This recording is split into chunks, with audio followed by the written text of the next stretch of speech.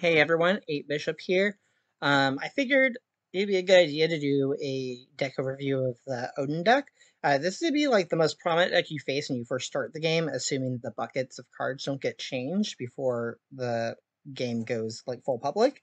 There are a couple exceptions, like Iceman probably wouldn't be in the deck. You're more likely to see an Electra or an Ant-Man, or a Hawkeye even sometimes.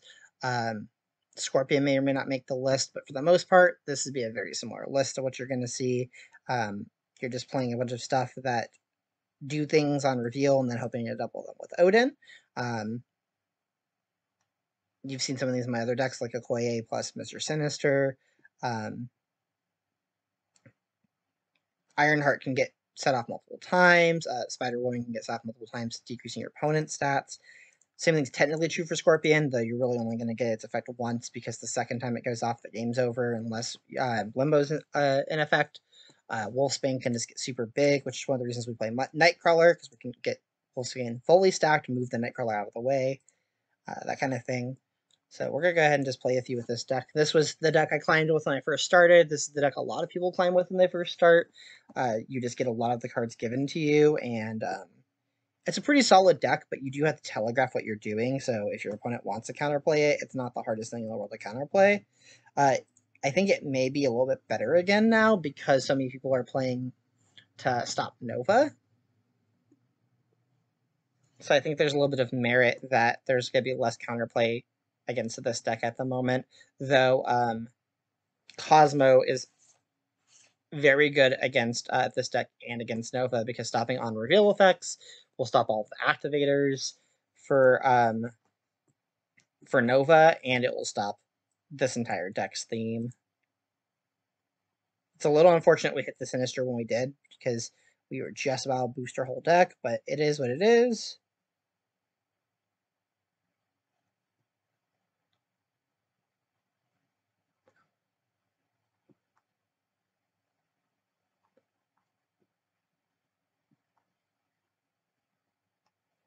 Um, there's a few different ways of going about this. I think what we'll do is actually just throw this here.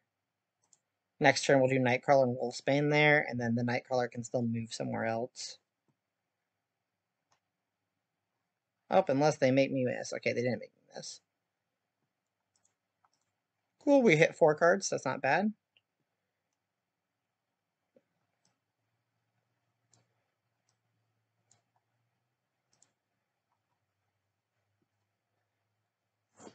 We're going to be extremely strong here where that Wolfsbane is now.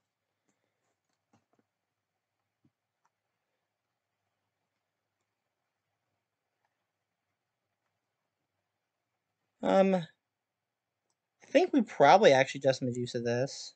Give ourselves fight in a few different spots.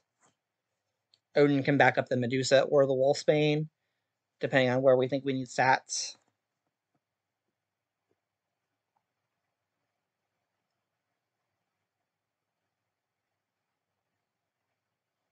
Yep, you got it. Get that Nova combo out of the way. That was a weird decision.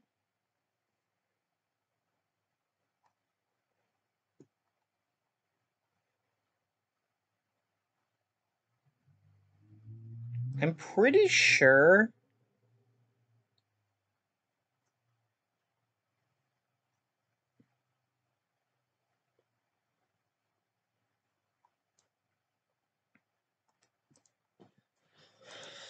I was debating on the play between like tying with the Nightcrawler or supporting the Medusa and playing the Odin here. I had a lot of ways to play that though. It was interesting. Now, mind you, I do have Jubilee, and I could play Jubilee in this deck. I think that this version of the Unreal deck, where it's playing a little bit more of a fair curve, doesn't want to play Jubilee, because while you can get, like, a double Odin trigger, a lot of the time it's just not going to be worth the resources you're spending. There's a chance that I Scarlet Witch that X Mansion. I have lost more games than I've won to X Mansion just scamming me on luck. We'll see, though.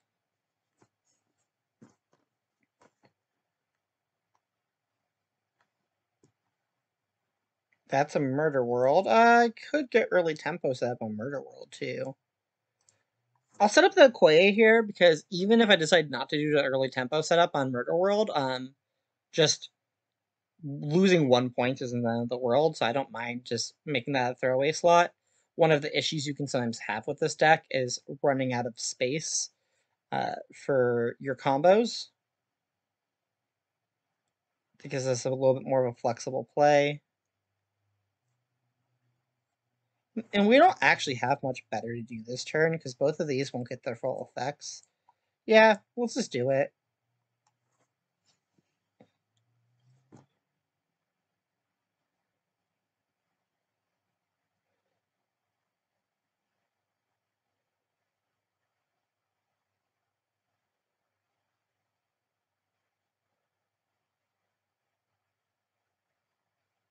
Gross. Don't hit my white tiger. Dang it. Okay, well, that just made this game real rough.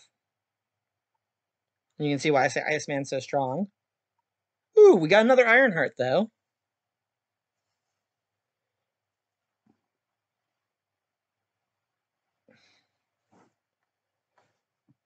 Okay. I'm thinking that and that. Then the next turn we throw our Odin right there. We should have two pretty big things going on. Oh wait, that wasn't even turn 5. I shouldn't have moved that Nightcrawler yet, I don't think, then. Whoops.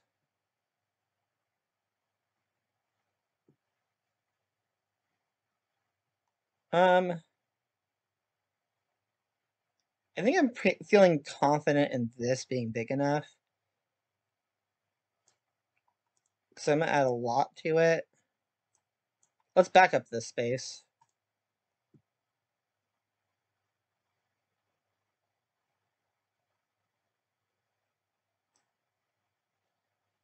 There is a chance they're doing some like Odin setup right here, which would be kind of funny to scam me back. But it's 50-50 who goes first, because we're both controlling one territory. Well, that's a way of beating me in the spot.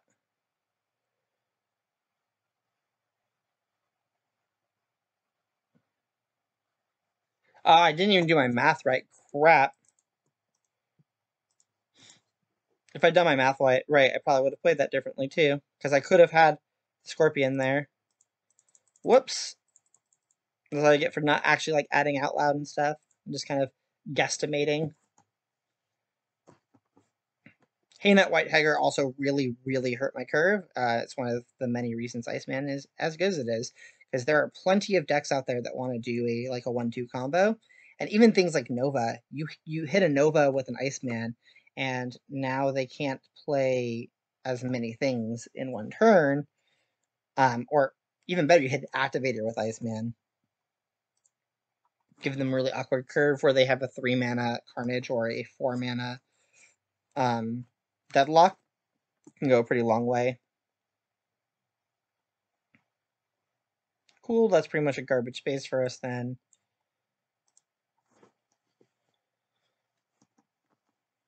We'll just assume that Shadowland is our losing space.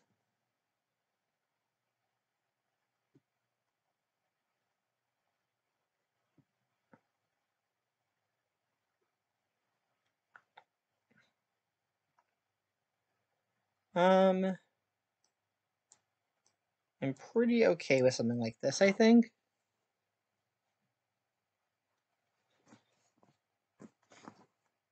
I don't anticipate wanting to use very many spaces in Atlantis, but I know I'm going to have more than one unit there, so might as well just do this in this turn now.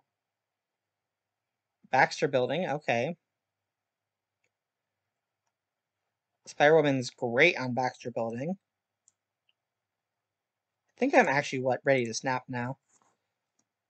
Because this is Spider-Woman into a White Tiger into an Odin.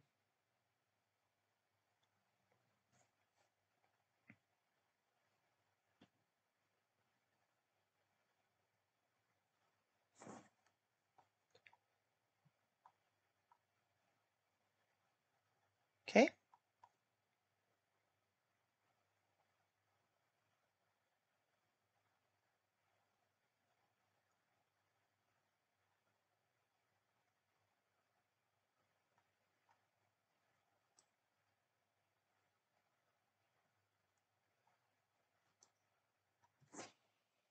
Is there a world where I would rather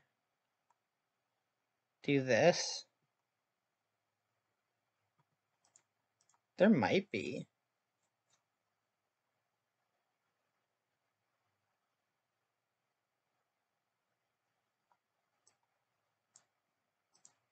I think we still do this for now. We want the White Tiger's tiger to go to Atlantis. Did not go to Atlantis. That's unfortunate.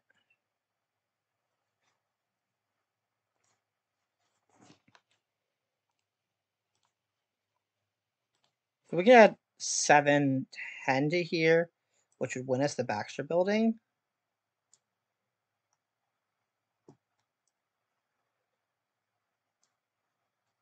We could add 6 to here, which would actually put us ahead now, technically.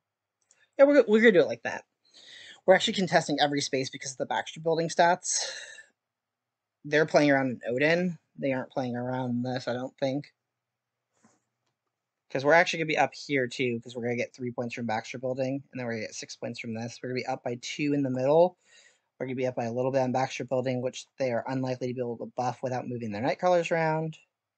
And then we're to hide here. Plus the Baxter building, so we technically have a 3-point lead. And I think those night colors can still move, which is a little bit of a problem. Yeah.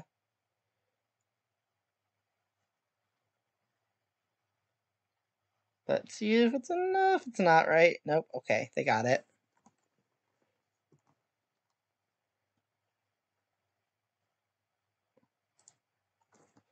If I'd done Odin instead, I don't think I would have won, though. Because I would have gained less power here. And they would have lost 3-ish, because they moved first, right? They would have lost 3, 14. I guess if I'd done Odin here, and if the Tiger had gone to Atlantis, I still had a chance. But it is very specific. I think the way I played it was still the safer odds. As you can see, the deck is pretty easy to play around, and Nova is clearly a better deck. But I wanted to show you this deck because I wanted you to see its play patterns mostly, because you will be playing against this deck a lot before Nova is a thing you'll have to be dealing with.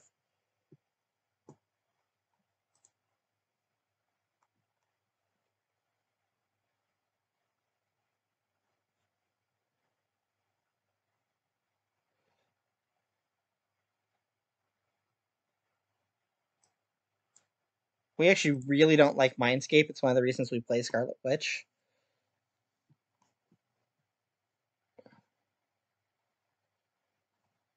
Because this deck really doesn't like having its last turn taken away, because Odin is such a big play for the deck.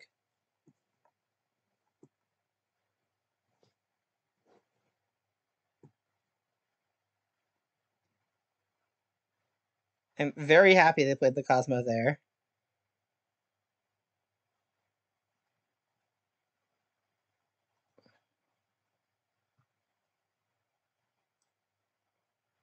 I don't mind if Okoye gets missed, so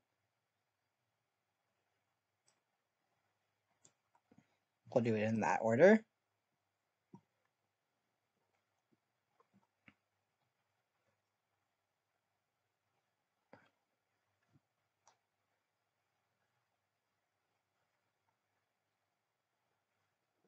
Yeah, dude, you can take that spot. I don't care about that spot.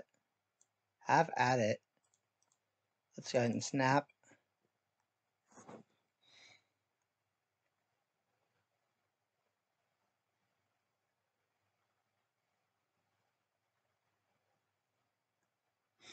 If a Tiger goes here, we're feeling really, really confident. Okay, yeah, we're good.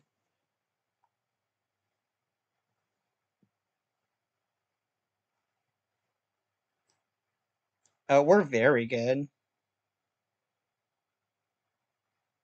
They're probably going to play a 20 power unit here. We only have to have Ironheart hit one of our units, though. Yeah, that's why they skipped something last turn, so they play a 20 power unit now. Oh, wait.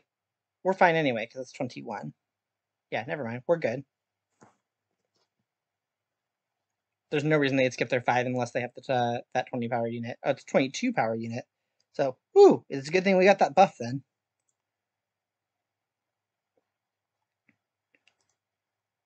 Oh, it got buffed by Wakandan Embassy, of course.